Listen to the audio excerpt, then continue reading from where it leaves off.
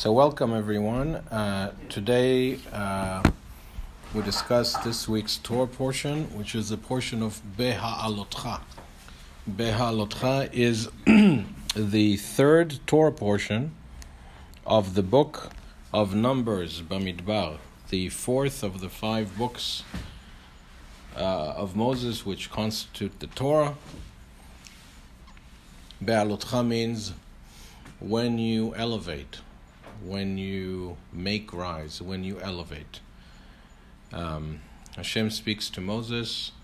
We're using the Rabbi Ari Kaplan's translation of the Torah of the Chumash. Can be found on page 703 in this book, if you have the same edition as I do. And we start on chapter 8, verse 1. Hashem spoke to Moses, saying, Hashem sent an email to Moses telling him to text Aaron and to tell him that when he elevates the candles facing the menorah, the seven candles will shine. So first of all, we're talking about the menorah, which has 7 candlesticks, which the Torah tells us here was already there in desert times, in the Mishkan, in the tabernacle, and later on this menorah was also transported into Israel, and later on into the temples in Jerusalem, both of them. If you go to Rome, Titus Ark, you see there a depiction of the menorah being looted and taken from Jerusalem to Rome. This is the menorah. And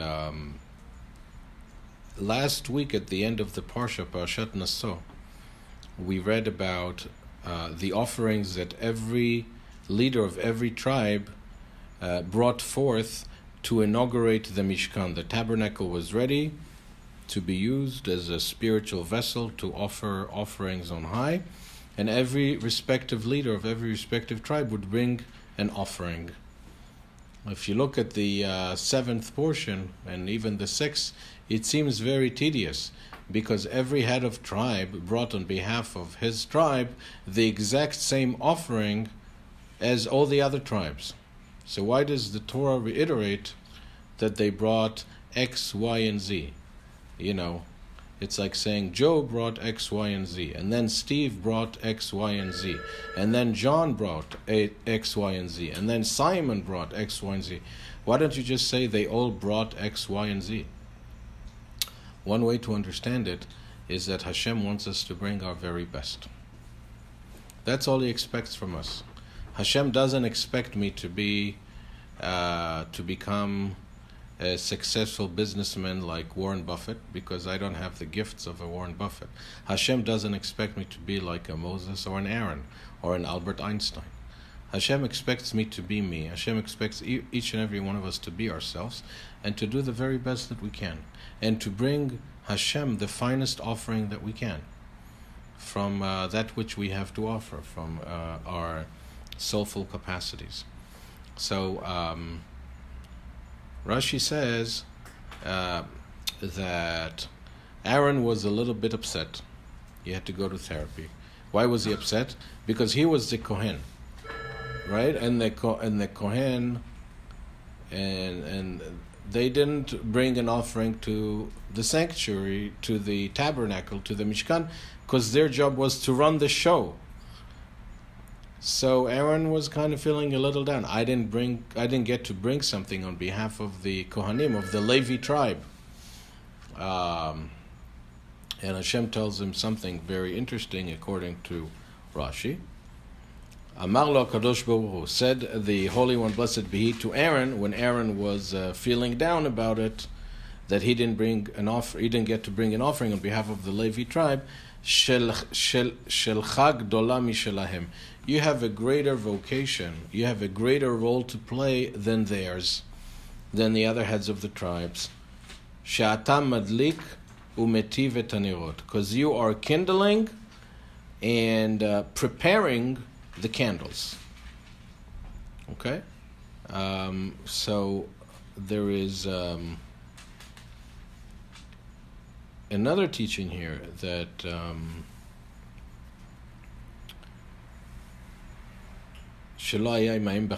okay, so let's focus on this. So today we have no temple. Today we have no menorah. What is the practical application, relevance of this section to our lives today in the Jewish year 5778, 2018?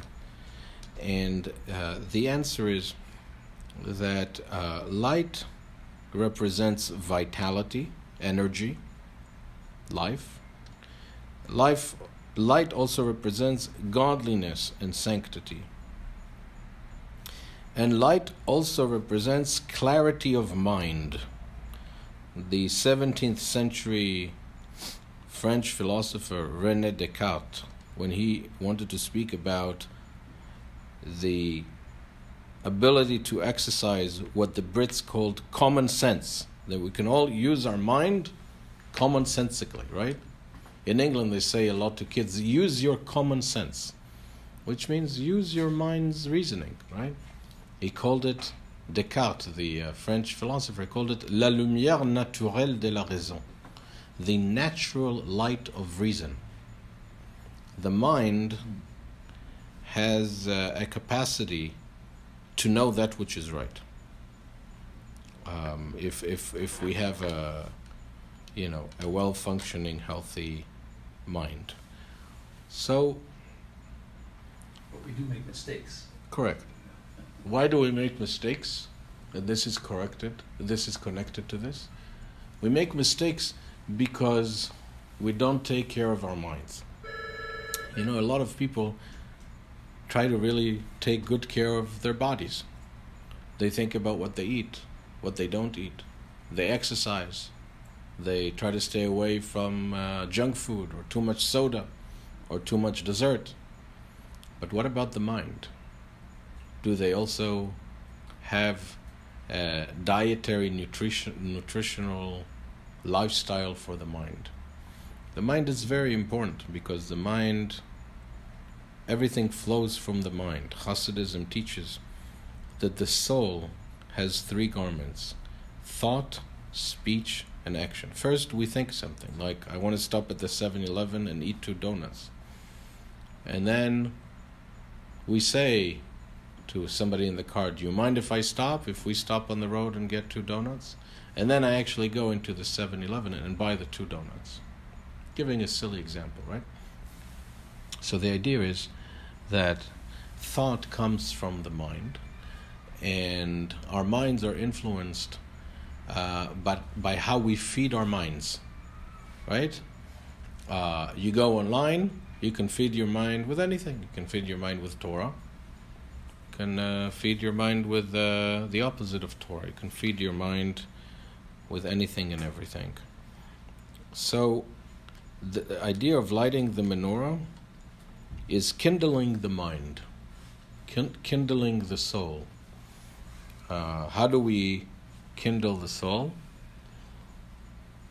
We pray, we meditate, we study Torah, we let ourselves sit in silence and connect to our inner rhythms.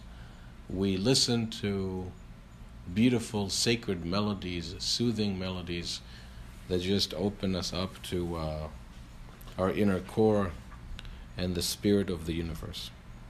So the mind, welcome. We were starting to get worried about you. We missed you. Welcome back. Thank you for noticing. We're doing Parashat Ba'alotcha, page 703. Welcome. And so the idea of lighting the candles of the menorah means illuminating the mind. Let me get a little bit more concrete. We wake up and then our body brings us down. Our body wants us to sleep a little more and then go to the fridge and eat something yummy, and then we start thinking about what's for lunch, and then we start thinking about the people who annoy us in life, and then we think about what we need to do at work. And So our mind is kind of hijacked by the cravings of the body and the psychological and material challenges of life. The Hasidic masters say to kindle the menorah means to elevate and illuminate your mind. So you wake up and you go to work out. You go to the gym. Which gym? The prayer book. And you immerse yourself in prayer. And then you try and study something. And then you have clarity. After you have done your spiritual morning exercise, you have more clarity about life. You have balanced your life's worries and concerns with gratitude to Hashem, with an enhanced perspective on life. And then you can go back to your worldly affairs after you have elevated your mind and you kindled your soul and you have clarity of mind. So I was saying earlier after the morning service that this is a little bit like in the East Coast. I remember when I lived in the East Coast, sometimes in the winter it gets so cold that you would have ice on your windshield. And you would have to get the ice off the window so that you could drive with clarity and avoid accidents and bad things. The same thing with the mind. We have to clear and crystal clear our minds so that we can see clearly and we can walk clearly in life. Think about, it's talking about the menorah from the Mishkan and temple times. Think about the Chanukiah that we call menorah in America for some reason. The Hanukkah menorah. Chanukiah. Yeah, but I know. I correct everybody. Good. So, if you want to, let's say you lit candles last night. It's Hanukkah. It's let's say it's the 5th day of Hanukkah, and you want to light the 5 candles with the shamash. So, what's the first thing you got to do? You got to clean the candlesticks from last night. Right? Right. So first you have to clean and distill, and then you can have light, and then you can have clarity. Right? So that's the idea. It's the same thing in life. There is an expression, a term, Hasidic term that's very prevalent in the book of Tanya, the foundational work of Chabad philosophy and psychology, authored by Rabbi Shner Zalman of Liadi, more than 2 centuries ago. And what he's saying is that we want to be in a state where moach shalit al lev, where the mind achieves dominion over the heart. The heart doesn't want to teach a Torah class. Maybe the heart wants to say that I'm sick and go home and sleep and eat, order a 7-layer cake on Postmates and watch Netflix and go to sleep. But the mind needs to control the heart. So that's the idea of cleaning the menorah, distilling the mind, and the 7 candles in Kabbalah. We have 3 intellectual faculties. Chokhmah, which means intuitive wisdom, and in a sense, spark of wisdom. Bina, which is systematic understanding. And Da'at, which is profound spiritual knowledge. Once you infuse yourself with profound spiritual knowledge like we're doing now, you know what you can do? You can control your emotions. You can become your own boss. Once you steep yourself in godliness, then your soul becomes excited about God. And once your soul becomes excited about God, your soul wants to do that which is godly. So the 7 candles that are illuminated represent the 7 divine emanations, the 7 Sefirot, which are emotional, which are emotive. In other words, after we cleaned our mind, we can become more composed in terms of what we feel, what we crave, what we want, and what we're going to do. So that is the inner Kabbalistic, Hasidic understanding of the idea of lighting the menorah. The menorah is the godly soul. The menorah is godly consciousness.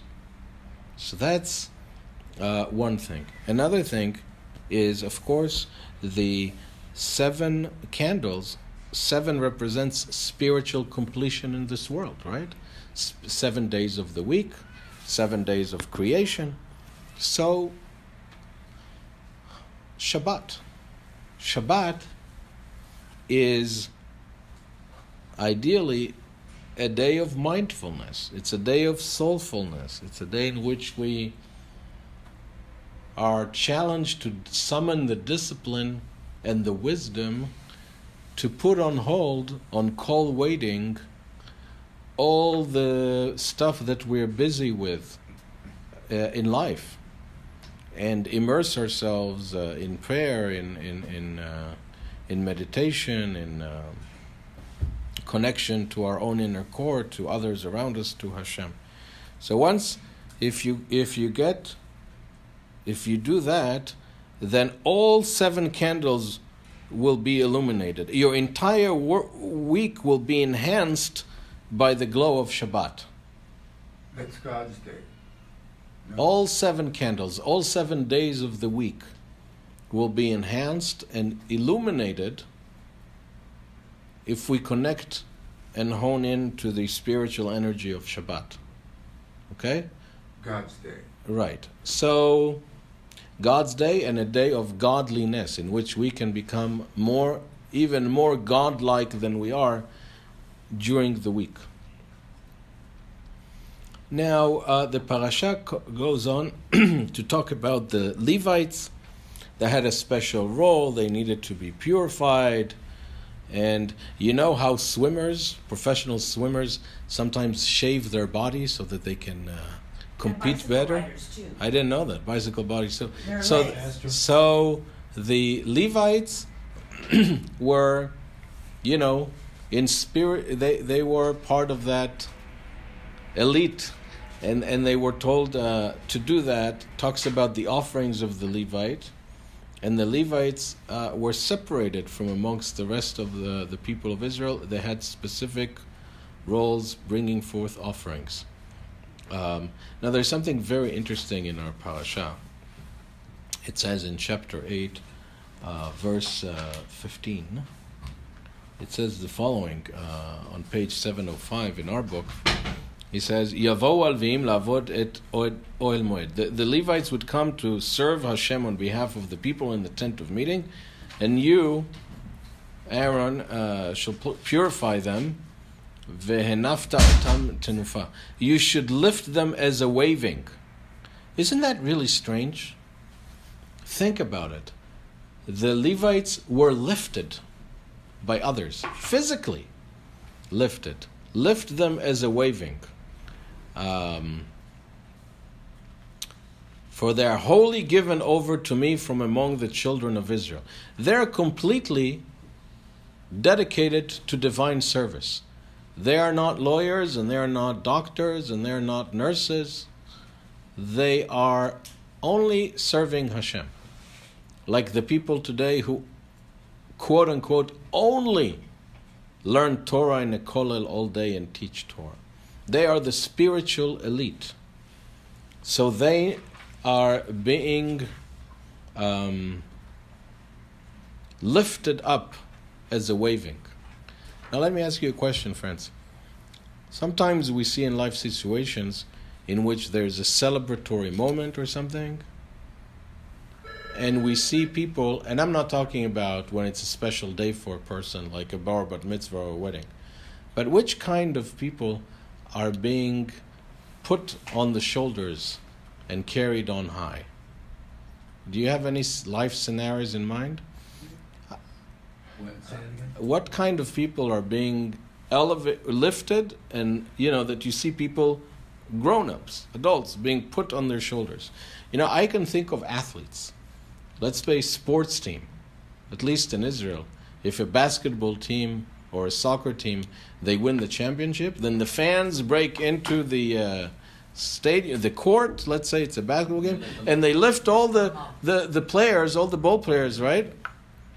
Or, after, let's say, the raid on Entebbe in Israel, or after the 6-Day War, people lifted the military generals and sometimes the politicians. So we lift our heroes, right? Today we talk about celebrities, right? Many celebrities, let's say Hollywood movie stars, supermodels, what have you.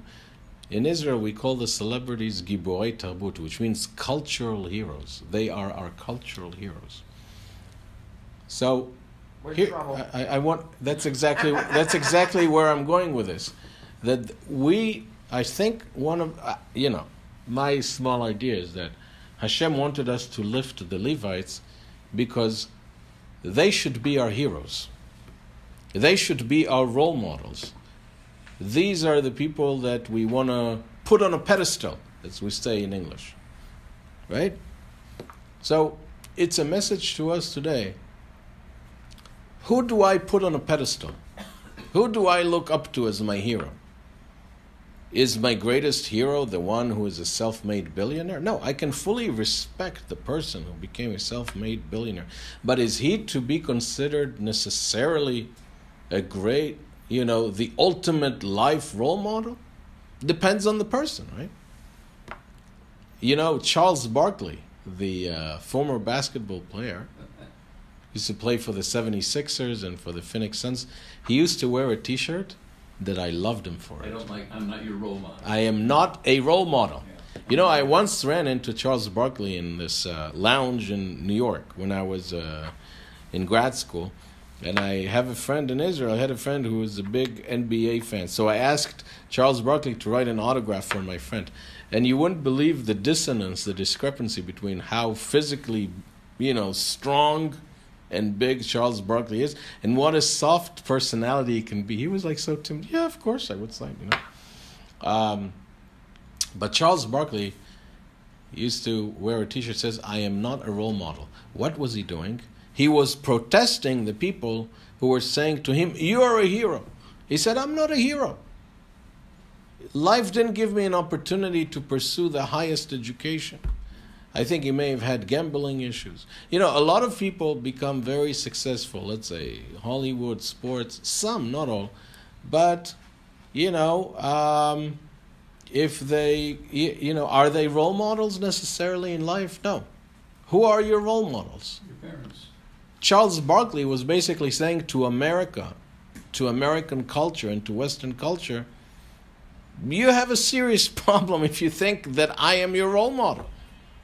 I am not a role model for your kids. Very, very powerful, right? The Torah says to us, these are your role models. The role models are the people who dedicate their lives to the enhancement and betterment of other people's lives and bring more sanity and sanctity to this world. Right? These are our role models, right? So that's the people we want to lift, either physically or allegorically, right? So this was a remark.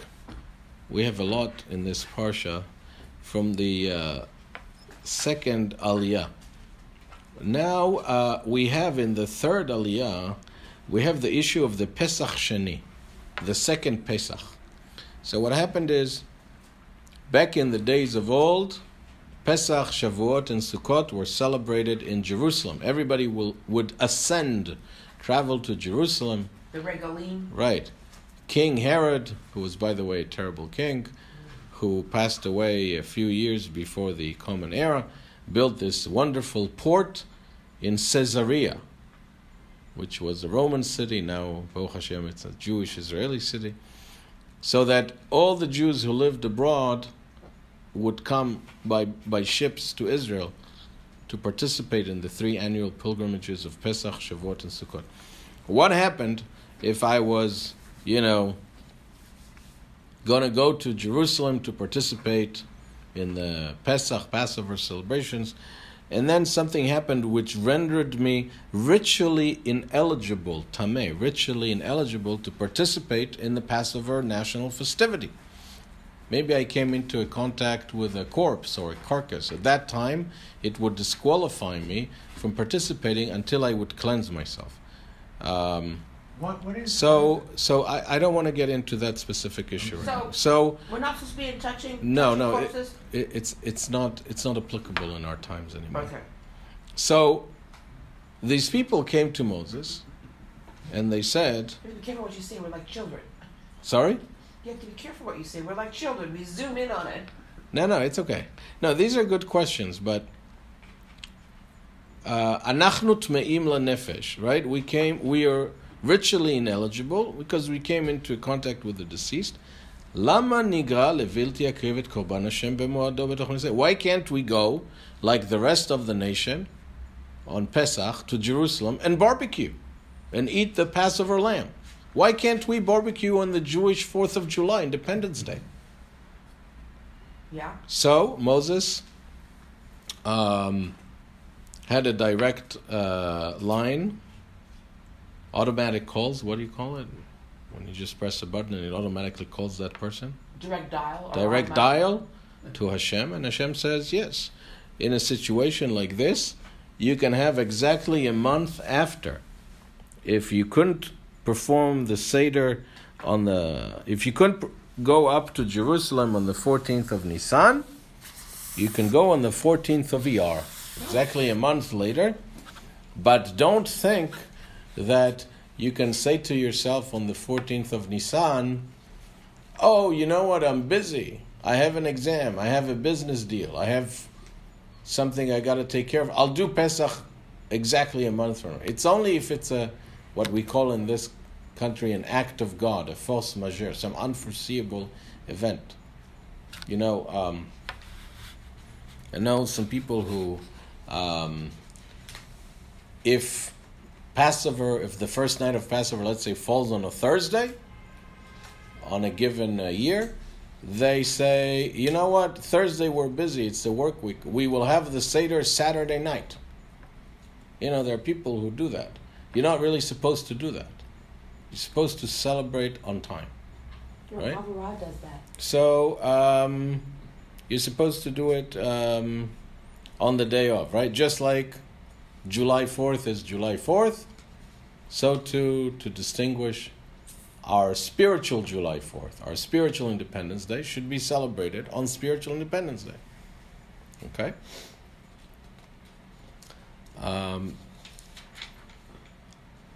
Now we have this whole business later on with the trumpets.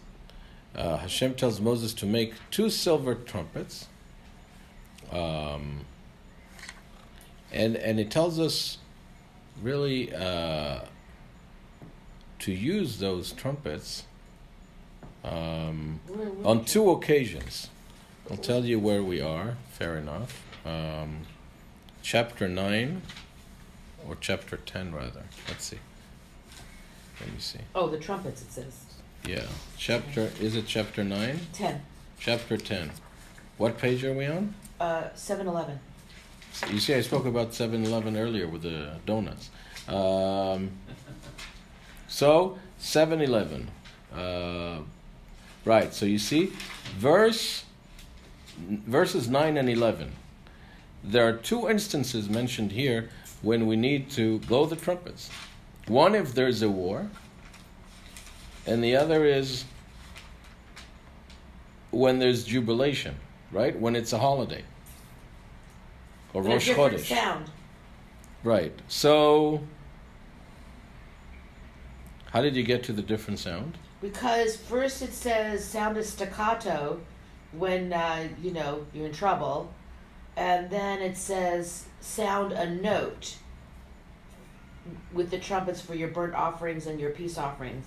To me, that sounds like it's two different sounds.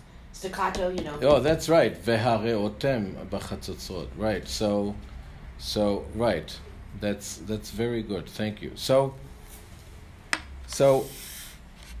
does the trumpet remind you of something else, that another instrument that we blow in Judaism? Shofar. The shofar, right? Yeah. Mm-hmm. The shofar. What's the purpose of the shofar? Anybody remembers? Call in the new year. Call in the new year, and also Call to God. waking ourselves up from pressing snooze on life, from just going by letting life's physical, material, psychological challenges walk all over us. So the shofar is an alarm clock. Just like you use an alarm clock to wake up in the morning, there's a shofar. It's an annual alarm clock that says, ta-da, another year over, which means one less year to live, the year that just finished. What are you doing? How are you spending your time? Are you happy with the way your life is going? So here, the trumpet is being blown at a time of war, when we go to war. So, on the face of it, it's when we go to a military war on the ground with another nation. But it's also really when we go to war every day to fight our inner demons, our own personal challenges. There's a famous debate between Maimonides, the great Spanish sage, and Nachmanides, the also Spanish but Kabbalistic sage.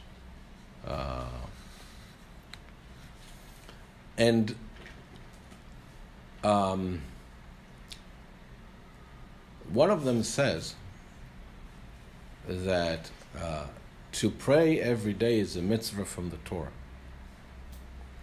The other one says, no, you only pray in times of war. See? You only pray in times of war. Yeah. Asking for things. So, I'm not sure I understood.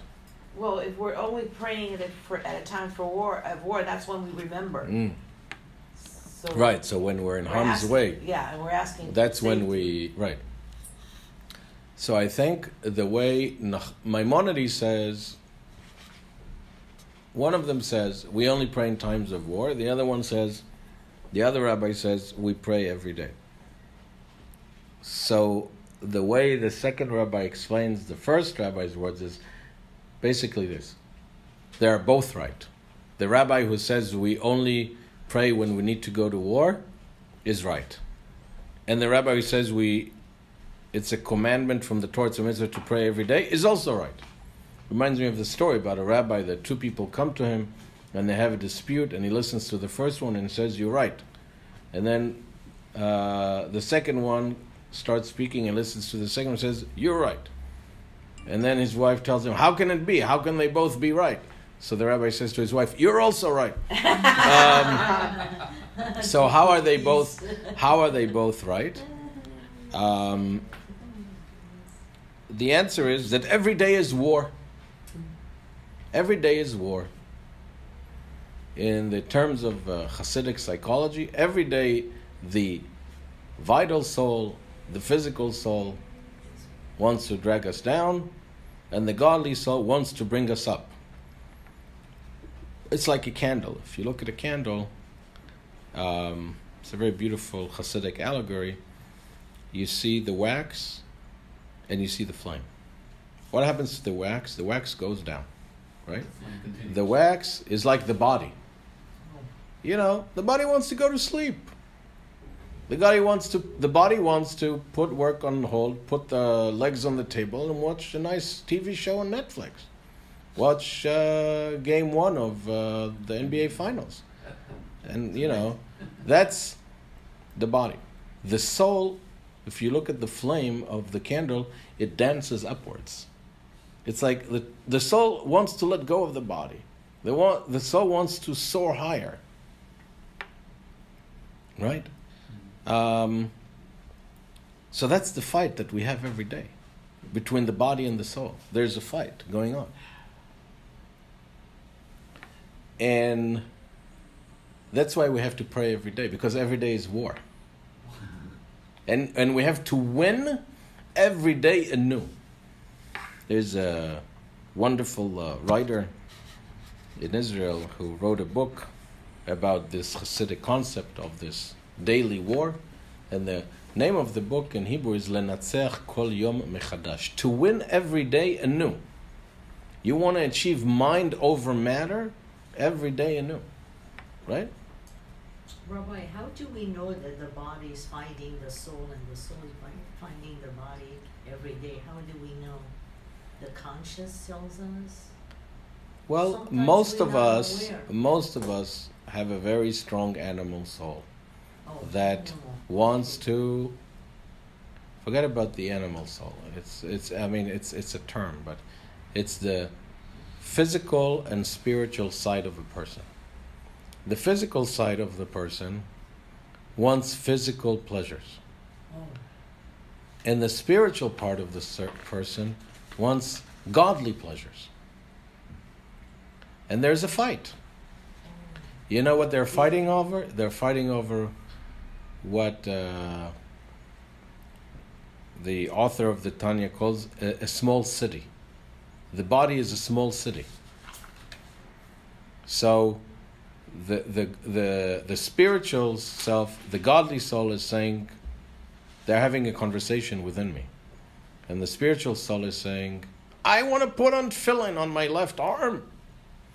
And the physical soul is saying, I want to lie in bed and just have my left arm hugging a pillow. I see.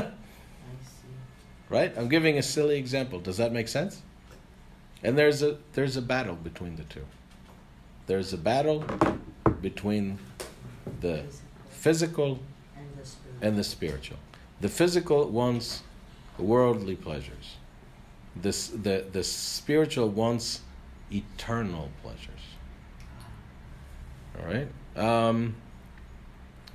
So that's the idea of going to war, not only militarily, but also individually. We go to war every day. Our better angels and our inner demons fight it out every day and every hour. So, good? Yeah? Sorry, just Yeah. stab. Sorry, it's okay, I'm fine. What happened? You okay? Sometimes I have a stabbing pain. I'm sorry. It's okay, I'm it takes sorry. my breath away. I'm good. Okay. Can we get you some water? No, Okay. it goes away. It just stabs, Okay. goes away.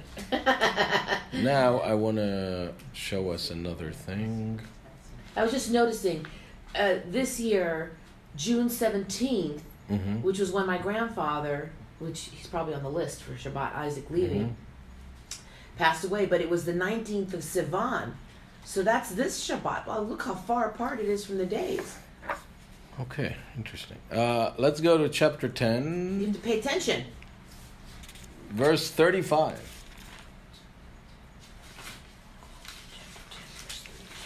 Do you notice something cool? Page 714. Go to page 714. I know it's the Hebrew. And look at the beginning of verse 35. Do you see something there? It looks like a telephone. Right, it looks like a 20th century cell phone Right or a bracket. Where? And then go to the end of Oh, in the verse middle. 36 and you see that bracket or 20th century phone again, right? again, too. Right? Yes. So guess what?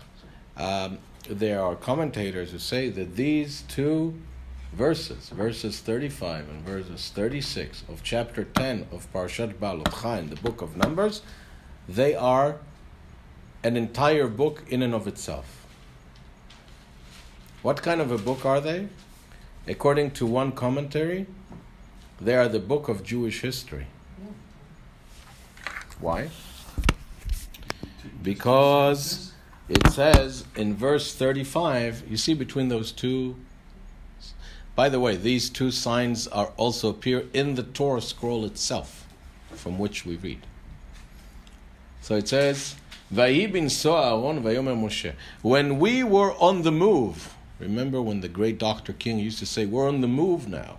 When we were on the move in the desert, carrying the tabernacle with us, including the ark, and inside the ark, what do we have? The Ten Torah. Commandments, Oh. right? The Torah, the Ten Commandments. Just the Ten Commandments, not the whole Torah? Depends on the commentators and also when. Certainly the Ten Commandments. Certainly the Ten Commandments. So it came to pass when we were traveling in the desert, and the ark was also being moved around with the Ten Commandments inside. Vayomer Moshe. And Moses said to the people, Kuma Hashem vayafutzu oivecha vayanusu misanecha mipanecha. Rise up. That's something we sing. Right, we do sing it. We sing it when we. Right, this is sang in Ashkenazi and Hasidic communities as we open the Ark of the Torah on Shabbat morning to take out the Torah. ויהי בנשוא אהרון ויאמר משה קומה עמוני ויפוצו אויביך וינוסו משנאיך מפניך. What does it mean? It means when we were on the road and we were carrying also the ark with the Ten Commandments, Moses would say to Hashem, Hashem, help us out. Rise and let your enemies be scattered and those who hate you flee from you. Who hates Hashem? Usually the people who hate the Jewish people. The Nazis hated the Jews the most. They were the most ungodly people. Right? The Stalinists. Well, I don't know about that. Right? We're the godly. I mean, they murdered the most people, but what about... We were the godly people. That's why they didn't like us. Yeah, because we brought to the world, we were the vehicle through which God gave the world the Torah and the Bible and the whole moral system based on the Bible. Sorry, Judith, you were saying? Well, the Hitler is in modern times, and we have the story, and we know what happened, that 6 million people were murdered. But what about the ones that destroyed the temples? Those are in the beginning. Yeah. What about? Weren't those horrible people even more horrible? I don't know if they were more horrible than the Nazis. That's a little hard, but they were certainly ungodly. They rejected monotheism. So these were, idolatrous civilizations, pagan civilizations. But the point here is that when we are moving around as a people, when the Jewish people are traveling and we are in harm's way, as we are in our exile, right? And we've been moving in our 2 millennia exile throughout the world from one country to another, and then we came to a new place, carrying our Torah scrolls with us and carrying our Talmuds, and we would pray that as we move from one place to another across the globe, because we were the world's first global people, today everyone's global, that our enemies will move away from us. They'll leave us alone. So we can just live in peace and support our families and study Torah and try to live the best life that we can. So when we are on the go, we ask Hashem to protect us from our enemies. On the other hand, verse 36, but when we parked, when we sat still in one place, Shuva Hashem rivevot alfei Israel. Return Hashem to the tens of thousands of Jews of Israel. In other words, when did we leave a place in Jewish history? When did we leave Morocco, Germany, Greece, Iran, Egypt, when things were bad? People usually don't move, certainly en masse, unless things are bad. If things are good, why would you move? Why would you move? Right? Today things are good in LA. They're good for the Jewish community. The economy is pretty good. Why move? So when people move, things are not good. So we ask for God's protection. But when we are put We stay put in LA because it's sunny and there are beautiful palm trees and there are 750,000 Jews living here, Baruch Hashem. So you have everything you need to live a beautiful Jewish life. And there are other wonderful people, non-Jewish people living here, and it's just wonderful to live here. So what do we ask of Hashem when we are just sitting still in a nice place like LA? Shuva Hashem rivavot alfei Israel.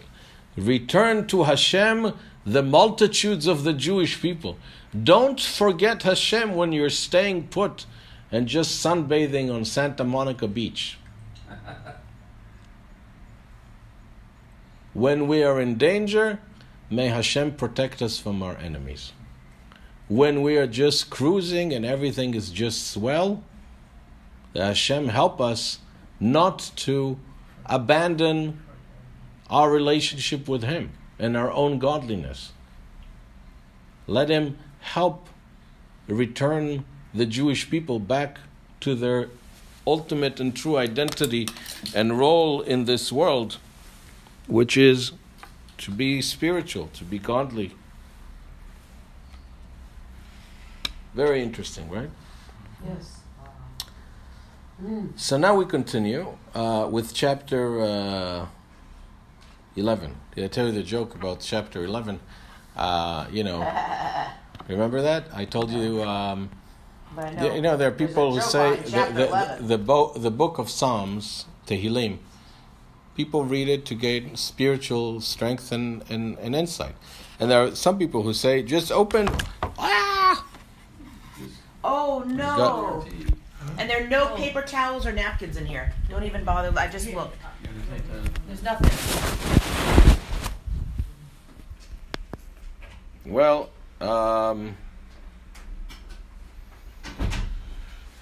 okay. She's running to the bathroom to get paper towels. That's very sweet of her. Okay. So, so now we are... He's got something. Thank you. Thank you. Oh, she's done. Thank you very much.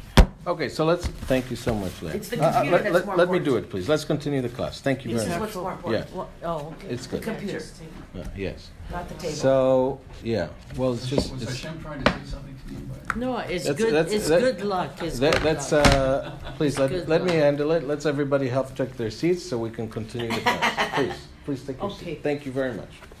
Thank you, Leah. So the next part of the Torah, I started telling the joke, right, about chapter 11. So they say wherever you open Tehillim, you know wherever you open the book of Psalms, you can pray. So this guy goes to his rabbi and he's devastated and he says, you know what? I just, I lost everything. What should I do? So the rabbi says, well, you got to be proactive. You got to figure out how to, rebuild your life. But, meanwhile, just read some Tehillim, read some Psalms and pray to Hashem. Thank you. And so the guy asked the rabbi, well, which chapters of Tehillim, of the Psalms, should I pray to Hashem? So he says, it doesn't matter. Just open a book of Psalms. Randomly, wherever it opens, start praying. So the guy opens the book of Tehillim and it says chapter 11. All right. Too much build-up for a casual joke. Because I spilled some tea on my phone and what do you call it? iPad. An iPad. Okay, it'll be Keyboard. okay. It's on the keyboard. So the next part of the Parsha is about the meat frenzy. This is a place where, we're talking about the daily struggle between our physical side and our spiritual side. This is a place where our people became addicted. We became addicted to restaurants. We thought the most important thing in the world is going to restaurants. As if you can't just eat nice, simple food at home and that would be fine too, right? So everybody wanted to eat meat. There was a crazy meat frenzy. And they say to Moses, you know something? The meat restaurants were way better in Cairo, in Egypt.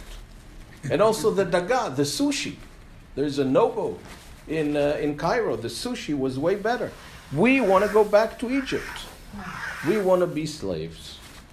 we don't care about being slaves, whether it is spiritual slaves or political slaves, both, as long as we can go to nice restaurants. That's the purpose. That's the most important thing in life, to eat good food in good restaurants. So, the end of the story is that they were fed so much meat that they got sick of it, which is a little bit really actually what happens in life, right? It's like President Bush, George W. Bush, once said that he was drinking and drinking and drinking until he got sick of it. And then his wife told him, it's either me or the bottle.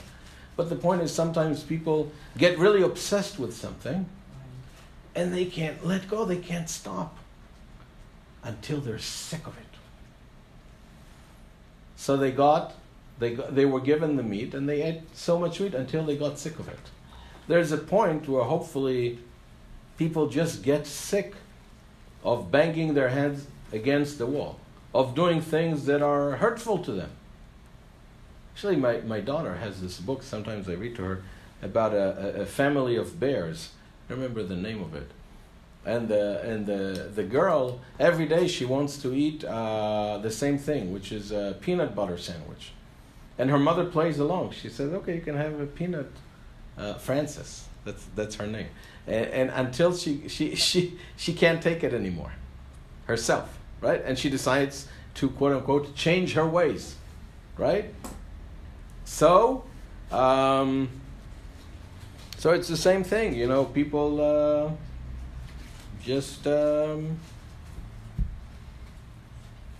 that's what happens, right? It's a phenomenon. I just read an article yesterday in Southern Europe, Mediterranean region, that the people, because they have more money and they're doing better, they're no longer eating the Mediterranean diet. And they are having, for the first time, an obesity problem like never before, because they're eating processed foods, more like would be called an American diet. Interesting. But I'm talking about, life in general. I'm talking about people who, just well, that's what's happening. Get they the have money scotch. now, and they are just splurging. And but I not healthy. I think the point here is priorities in life. I don't think it's about food.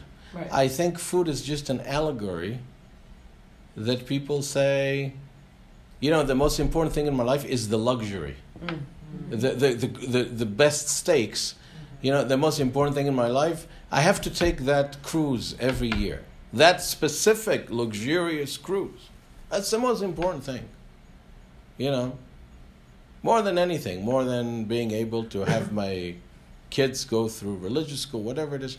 When some physical delight, right, becomes the end all of life, and that's kind of like what we live for. It could be drugs, it could be alcohol, it could be certain kind of cars, whatever it may be. It's when people take something physical, some sort of a material substance, and they become so attached to it, and say, you know what, I don't care about my well-being, I don't care about my moral state, I don't care about my spiritual state, I just want to have that specific type of enjoyment in my life. I gotta have that, right? And Moses has a breakdown here. That's really the fascinating thing. Moses has a breakdown. It's something I'm trying to work on for this Shabbat sermon, I'll tell you. It's the idea that everybody has a breaking point. Churchill suffered from terrible depressions.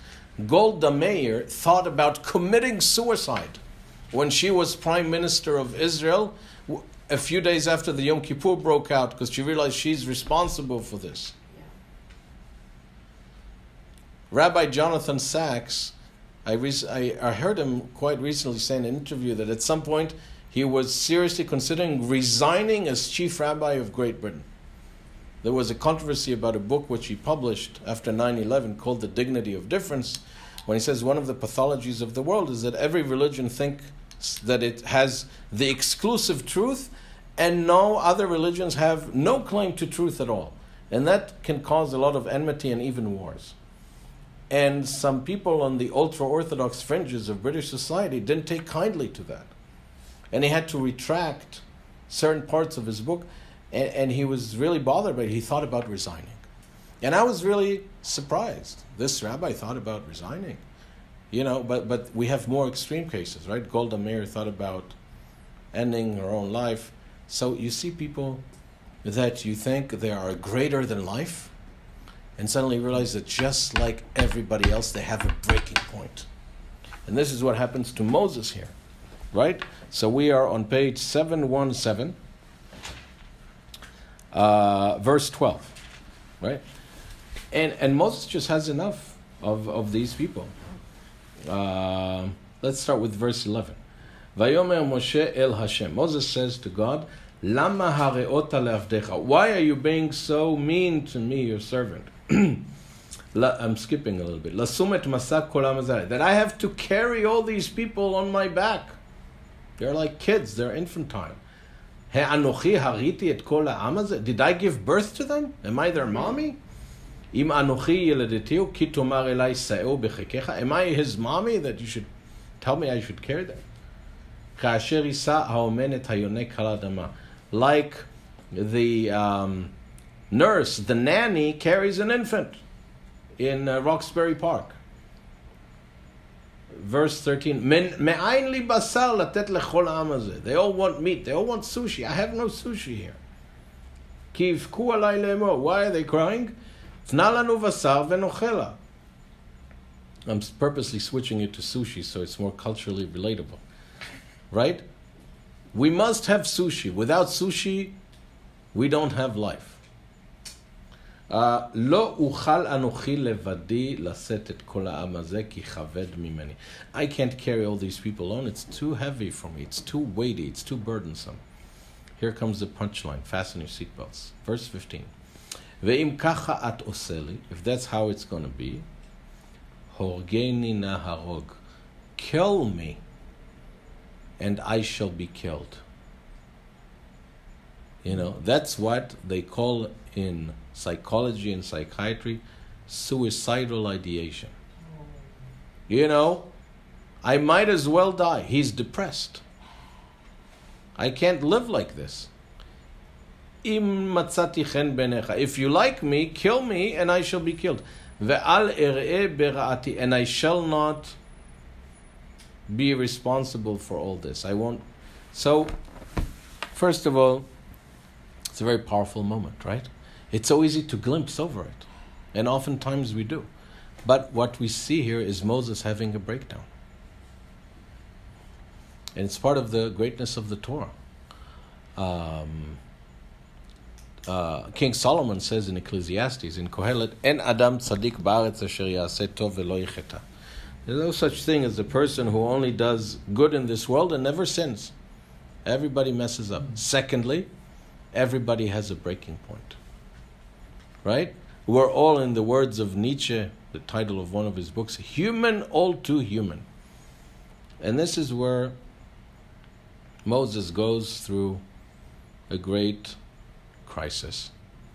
And Hashem tells him, you need peers who can help you and that you can also be with. 70 sages are going to help you out. How are they going to help you out? Not only can you delegate to them so that they can take some of the work off, but also you would have a peer of like-minded people that you can talk with them about your difficulties and you can find support in each other. Right? So you can have a group of people that you can socialize with as well.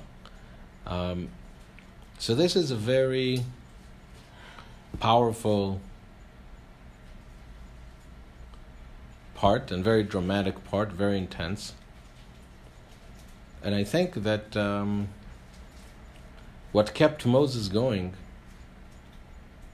is the sense that he has an important role to play. We all have important roles to play in this world, right? We tutor people. We do things. And ultimately, it's those relationships with others that keep us going, right? If there would be no others, the others would not support us. But the others also give us a sense of relevance, a sense of usefulness. You know, very sadly, people who are unemployed for a long period of time, not because they don't want to work, but because they can't find work, what they really... You know, what did we call the greatest economic crisis in the history of our nation, in the United States? The Depression. What did we call the Depression? Because people get depressed. They get really down if life is just about them. And it eats the human soul alive.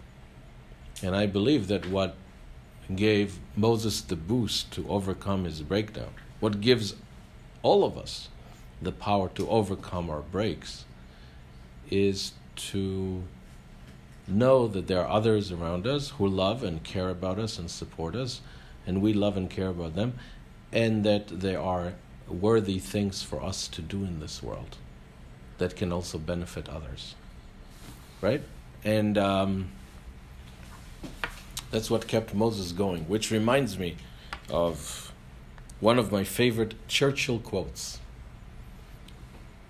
I don't know if I mentioned it in our class before. Success is not final. When you're on the high horse in life, success is not final. So right now, business is booming. Maybe, we don't know how business is going to be next year. Success is not final. As the sages say, lo le'olam chosen. Fortitude is not perpetual. Success is not final, and failure is not fatal. Just because I was crushed today, God forbid, and doesn't mean that that's going to be the rest of my life. It's now. Success is not final, and failure is not fatal. It is the ability to continue that matters. It is the ability to continue that matters. And that's why the Shulchan Aruch, the opening book of Jewish law, the most authoritative book of Jewish law, starts with two words, Ke'ari yitgaber, which means he shall overcome like a lion and summon himself or herself to serve Hashem. Ke'ari yitgaber v'yityatzeb la'avodat haboreh. A person should overcome like a lion and summon oneself to serve Hashem. Overcome what? Overcome everything, including all the blows that life hands us, right? Yitgaber.